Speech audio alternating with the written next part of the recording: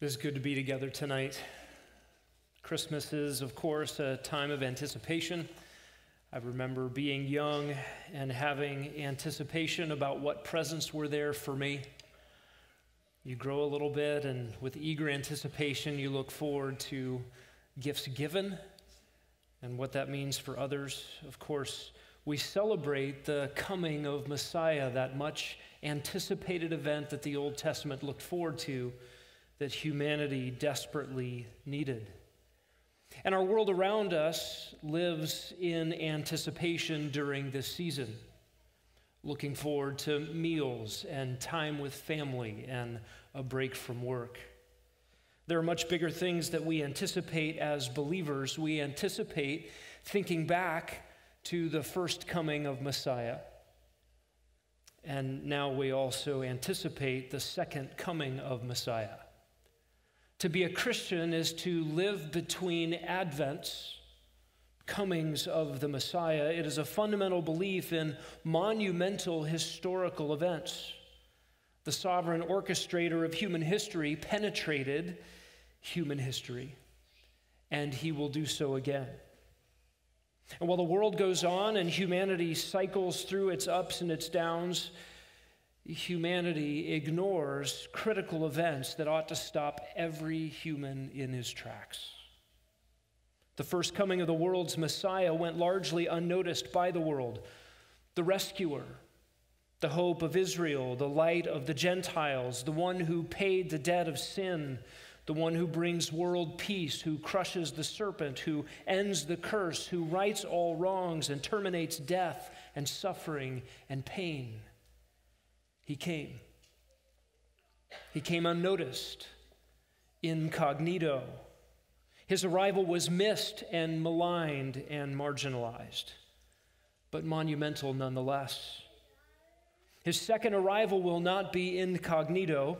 When he comes to the earth again, every eye will see him. Every heart will be held account to him. As a Christmas Eve meditation, I want to turn your attention to the last book of your Bible.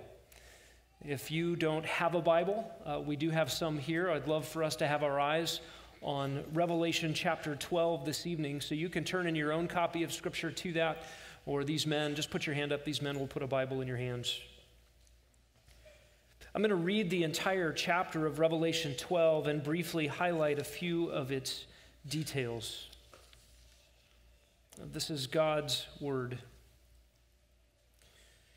A great sign appeared in heaven, a woman clothed with the sun and the moon under her feet, and on her head a crown of 12 stars, and she was with child.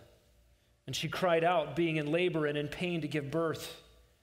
Then another sign appeared in heaven, and behold, a great red dragon having 7 heads and 10 horns. On his heads were 7 diadems. And his tail swept away a third of the stars of heaven and threw them to the earth. And the dragon stood before the woman who was about to give birth, so that when she gave birth, he might devour her child. And she gave birth to a son, a male, who is to rule all the nations with a rod of iron. And her child was caught up to God and to his throne. Then the woman fled into the wilderness, where she had a place prepared by God, so that there she would be nourished for 1,260 days.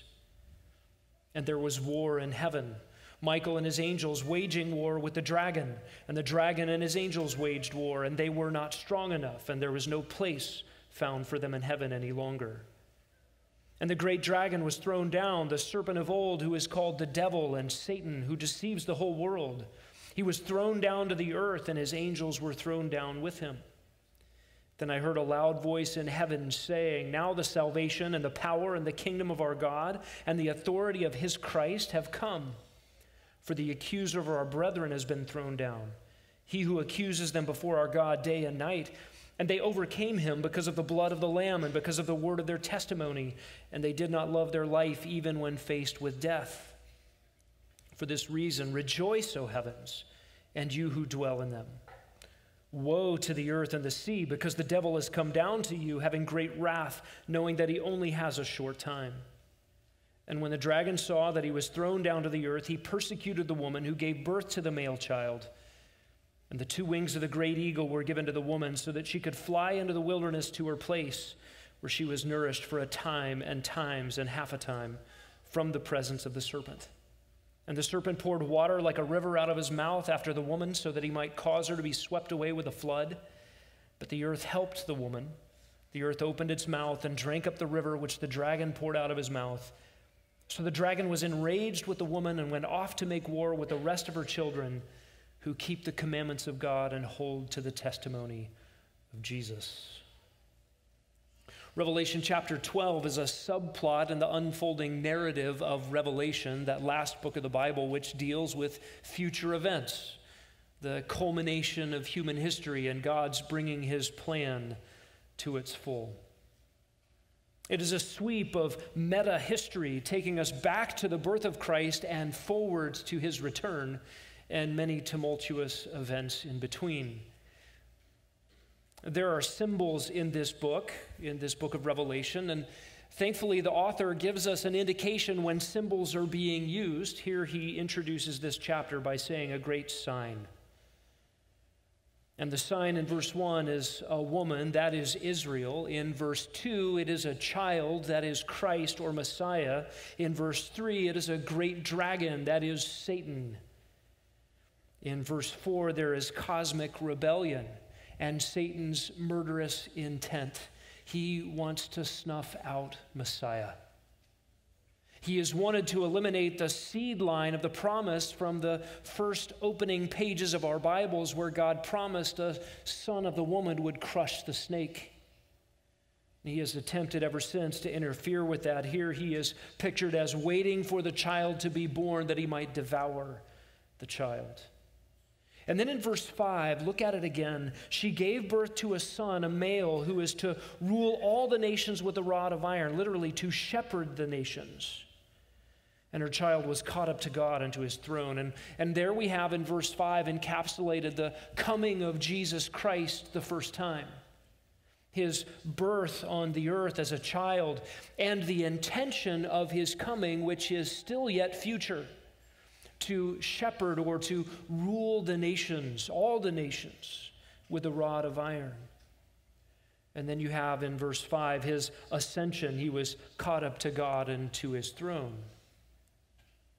And while Satan certainly had murderous intent, his plans were foiled, ironically, by the supernatural, unpredictable plan of God, by the death of the very one he attempted to murder.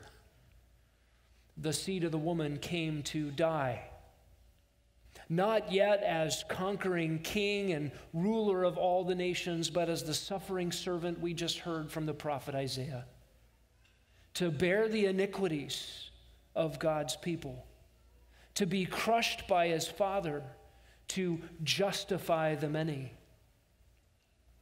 And that unpredictable plan was the rescue of sinners unto God. We find ourselves in the middle of verse 5 between two advents, the coming of Christ the first time to pay for sin, and the return of Christ the second time to rule the nations.